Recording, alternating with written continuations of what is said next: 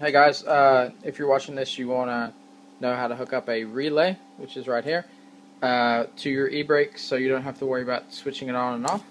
I'm watching YouTube videos and this is how it's set up. So here's your relay right here, and that looks the same as that, same diagram.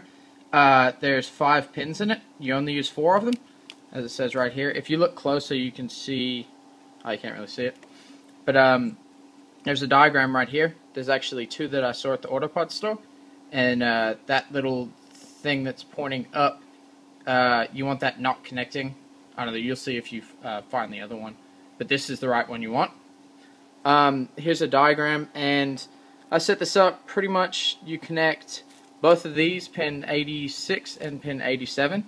You need to hook them up together, and then those both need to be grounded. And then pin 85 right here needs to be connected to your remote wire.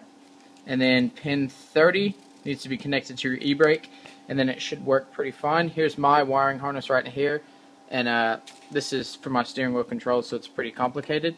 But here's my blue wire, which is my remote.